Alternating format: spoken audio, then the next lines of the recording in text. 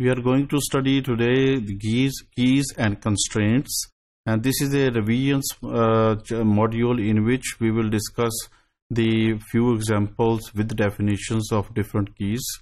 तो हमने जो अभी तक कीज के बारे में स्टडी किया है उसमें हम लोगों ने बेसिक कॉन्सेप्ट समझने की कोशिश की है कि हम किस तरीके से कीज को अंडरस्टैंड कर सकते हैं, उनके डेफिनेशंस क्या हैं और किस फॉर्म में उनको हम डेटाबेस के अंदर यूज कर सकते हैं, डिफरेंट प्रोग्रामिंग पर्पस के लिए कहाँ पे यूज कर सकते हैं। कुछ कीज हमारी कॉन्सेप्चुअल पॉइंट ऑफ व्यू से मैनेज होती हैं, कुछ कीज को हम कमांड्स रन करके उनको हम मैनेज करते हैं। तो हमने एक लॉन्ग मॉड्यूल्स की फॉर्म में इन कीज को डिस्कस किया था। तो आज इस मॉड्यूल में हम लोग थोड़ी सी क्विक रिवीजन्स करेंगे ताकि जो बैकग्राउंड एनालिसिस है, जो आपकी अंडरस्टैंडिंग है, वो और अच्छे तरीके से आप मैनेज कर सकें। So in the revisions of the keys, we will discuss today super key, candidate keys, primary keys, surrogated keys, foreign keys, composite keys, and with some additional constraints. और इन एडिशनल कंस्ट्रेंट्स में ज़ाहिर है हम लोग वही form वाले constraints use करेंगे जो कि हमने डिफरेंट टेबल्स में यूज किए हैं, जैसे not null, default, check constraints. Triggers is also a kind of another way to manage the constraint on the table, but normally we will do this one after once you understand about the PL/SQL. So we start with the super key and candidate key. So super key is basically key that determines the record uniquely, or sometimes records can be more than one based on the super key. So we have to decide which column is basically a super key. And sometimes the column indicated in the super key can be a null column or value may not be available. So super key is basically basic concepts to manage the uniqueness of the record, how one record is different from the other records. On the other side of the key, which is called candidate key, candidate key is used for the searching of fewer records. So fewer records mean that on a screen without scrolling we can search around maximum 20 or 25 or 30 records, and sometimes we can get the unique record as well. So within the organization, if you consider that the university is basically using searching various records, so CNIC of the students will be a candidate key, and it will show you maybe one record or two records or three records.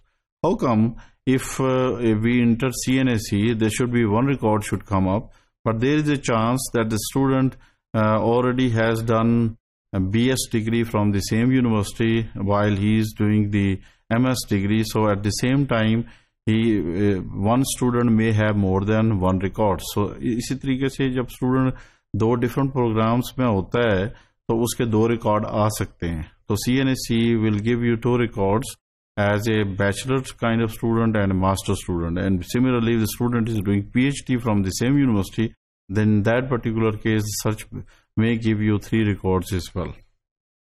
So roll number is definitely a candidate key, is a super key as well. So primary keys, what is the primary key? Primary key will give you basically the restrictions about the not null, indexed and unique.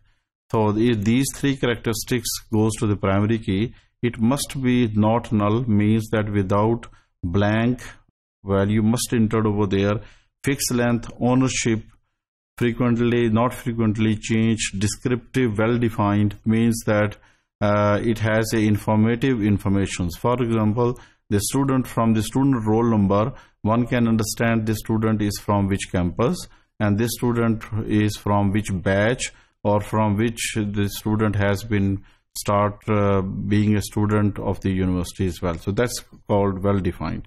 Similarly, other numbers can be employee number, item number, product number.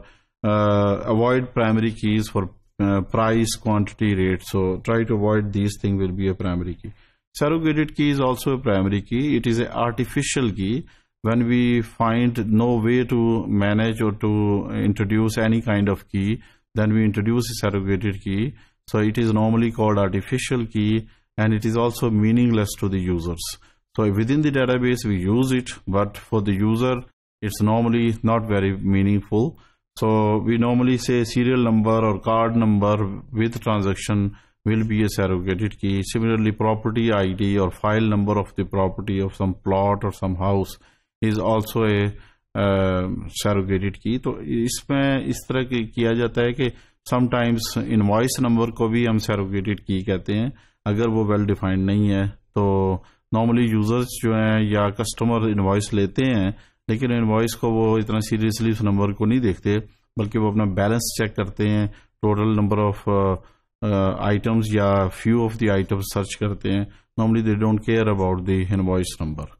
So we normally try to avoid column with data type date. So date को जो है primary key avoid किया जाता है क्योंकि date के अंदर time और date दोनों शामिल हैं. फॉरेन की हमारे पास एक ऐसी की है जो कि दो या दो से ज्यादा टेबल्स को रिलेशनशिप बनाती है और फॉरेन की में सिंगल टेबल भी इस्तेमाल होता है जिसको हम रिकर्सिव रिलेशनशिप कहते हैं. So referential integrity constraint is called a foreign key, means that a column that refers to a primary key of the same or different table. The reference means that it is a subtype or subset of the main parent key. So normally we use this one as a relationship key. For example, we have a department and employee. So D and O will be considered as a foreign key that refers to D and O in department table. So referential integrity constraint means that the parent table must contain the primary key for the referential. Composite key is basically extended form of the primary key, means when we have more than one columns, then we can say it is a composite key. Two columns or three columns comes together to make a collection of primary keys, which is called composite key.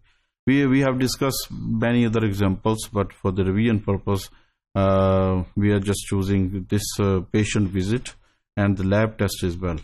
So the patient visit point of view, we can say that patient ID and patient ID visit number basically both will be considered as composite keys. So for which visit number which patient is taking the lab test. So we have one table which is called test, and in which we say blood test, sugar test, or some other test. So every test name will considered as a primary key, which is called test ID. So at the same time, visit number and patient ID will be considered as two composite two foreign keys that refers to the primary keys of the patient visit. So additional constraints we have not null. Domain means that the length should be fixed. Length should be appropriate so that multi-values or non-atomic items should not be entered in one cell. One telephone number should be entered. Check means we can choose few choices.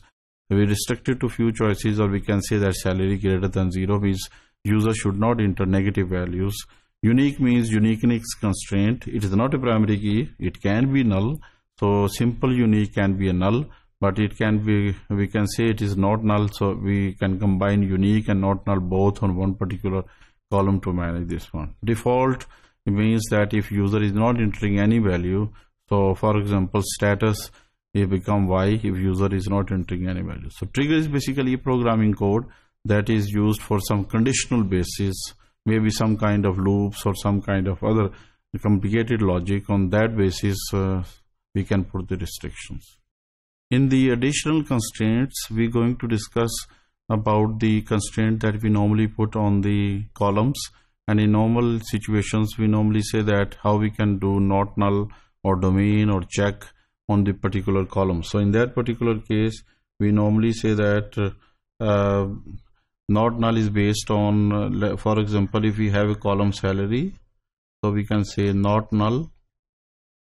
Similarly, if you have a domain constraint, so telephone number, normally we can give its length, for example, character 10, so that nobody can enter more than 2 telephone numbers, so it should be atomic. And similarly, check, we can say that salary greater than 0. So in that particular case, check is used for the purpose of the salary. Or similarly, we can say that check is basically used for D and no in, we can say that 10, 20, 30. And similarly, unique is normally we use this one. Book name is, for example, in case if it is a unique, so we can write on the unique constraint in front of the. So all these commands are basically related with the create table command, and Normally default value we can say status is yes, and similarly we can say that triggers is basically normally used for the programming code if then else, and this portion will be normally we will discuss later on in the PLSQL program.